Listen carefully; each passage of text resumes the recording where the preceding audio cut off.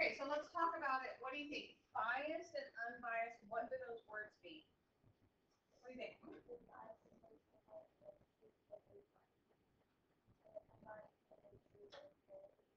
Okay, so bias is putting like your opinions in it, right? Versus unbiased would be like based on the truth, right? So it's kind of hard to talk about it so abstractly without examples, I gotta be honest. So let's look at these. People attending a football game were asked what their favorite sport was. Do you think that polling those people would be biased or unbiased? Biased. Why?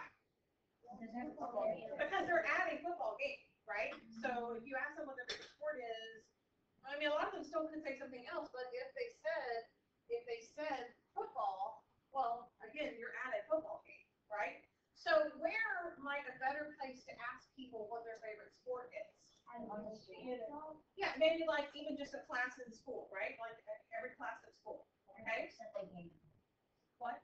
Everybody except the game. Right, except at a game. And if you were somewhere random, or like the cafeteria, then that would be a random place where you can expect to have all different types of people. Okay, let's do the next one.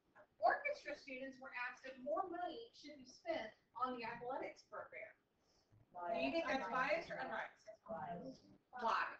Because orchestra, so they might like orchestra better than that. Right, so if you're in orchestra, then they'd be like, no, don't spend the money on athletics, spend it on us, right? So that would be a biased place to ask. So again, where should we ask people about spending money in orchestra? Or on athletics even. Again, somewhere where it's just completely random, right? All first period students were asked where they want to go to college. Unbiased. Do you think that what class you're in is affecting which college you're going to go to? No, that would be a totally unbiased, that should be unbiased, okay? People standing in line to see the latest Twilight series movie were asked what their favorite type of movie was. Biased, because, well, they're obviously at like a horror kind of movie, right? So then they're probably going to pick that. Twilight is horror? I know. I thought it was just abusive romance. I don't know. I think some parts of it are kind of scary. Yeah, Twilight. Anyway. All right. Does anybody have a question about biased and unbiased? Honestly, when you're looking at these types of questions, you want to make sure that whatever it's asking you, that it doesn't seem like it's leading you someplace. Let me give you another example. I went into a Mexican restaurant and asked people what is their favorite type of food to eat out. Would that be biased? That would be biased. Right, because where am I? At a Mexican restaurant. But if I'm standing outside of Kroger and I'm asking what type of food do you like to eat out the most, well then I'm not outside of a restaurant. You see what I mean? So that kind of makes more sense. Okay? All right. So now what we're going to do in just a second, and this is what you need the notebook paper for, okay? You're going to discuss how to solve a problem. You're going to present your thinking on a poster, kind of like we did before with the probability stuff, okay? And then we're going to do a gallery walk, all right? So I'm going to do the first one for you, as if I'm group number 1. Okay? And I'm group number 1, the things that I want to see on the poster. Ready?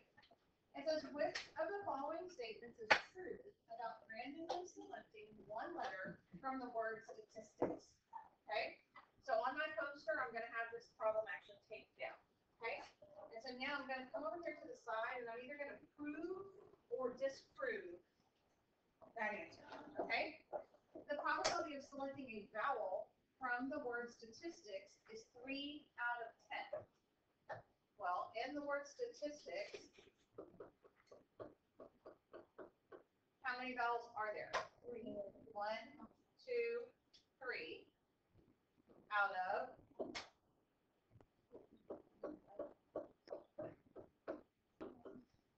Is that true? Yes. Yes.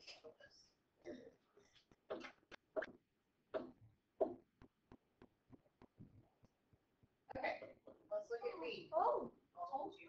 The probability of selecting a vowel is 3 times as likely as selecting a consonant. So vowel, there were 3 vowels. Consonants, there were what? 7.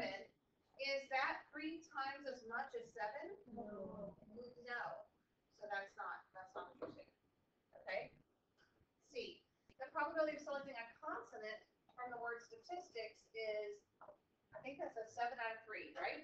7 out of 3. No, it would be what? 7 out of 10. And D, the probability of selecting a consonant is 7 times as likely as selecting a vowel. No, because what you're saying is that vowel times 7 is equal to consonant. Well, that's not true, right? Because vowel was 3 times 7, and that does not equal 7. So you see what I'm saying? I didn't do a ton of work. I just did enough to prove or disprove all the answers. I could have also added that those were vowels. And these are total here, something like that. But I'm not asking for a lot. And that literally took me, what, 2 minutes? Not very long. Okay, so I'm going to give your group one problem. If you're at home, pause the video. Okay, so now you're going to do a gallery walk where you're going around to see if the group did it correctly or not.